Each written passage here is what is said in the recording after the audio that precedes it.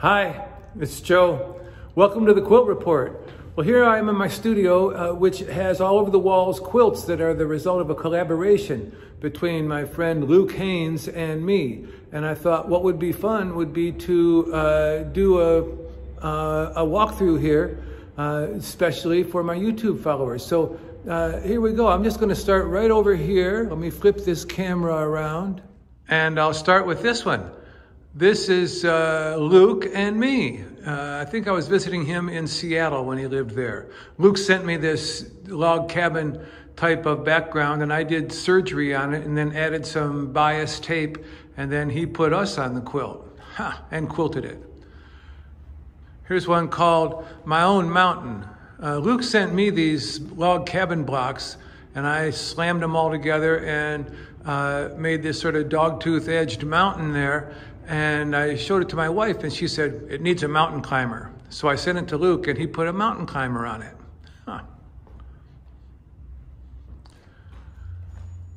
Luke sent me these this background piece, birds in the air as the design. He pieced it all with used fabric, recycled fabric, and then dipped it all in indigo dye, and some of the fabrics took the dye differently than other fabrics. So then he sent that to me, and I thought, birds in the air? Oh yeah, I know what to do with that. So I put birds all over it. Here's one that's just by Luke. We got started on this collaboration by trying to imitate each other's styles. I made a picture of him, a portrait of Luke Haynes in his American context, it's called. That's a bias tape portrait of him, which has been sold. We borrowed it back for the opening of this show, but it's gone now. But this is Luke's imitation of my style, where he sewed a bunch of clothes together and then cut them up and then cut them into 6-inch squares and sewed them back together in a way so as to try to keep the clothes originally together. You can see it created this beautiful abstract design. Excellent work, Luke.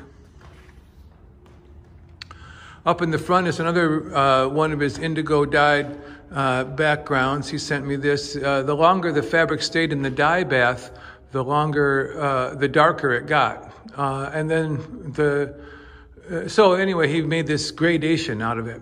Sent it to me last year, and when I was feeling like the world was particularly crazy, so I did this sort of a tear in the space-time continuum and put that on there. Luke quilted it.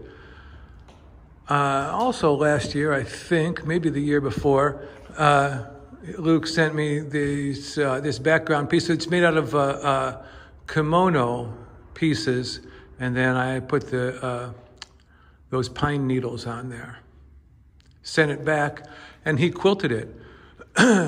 Also, this he sent me this blue and red freely pieced background piece, and then I chopped it up and did stuff to it to make it look like the background of a Gustav Klimt picture it's called a portrait of Fritze Riedler. So I did all that and put her on there, and then Luke not only quilted it, but he couched yarn, black yarn, in this circle teacup kind of pattern.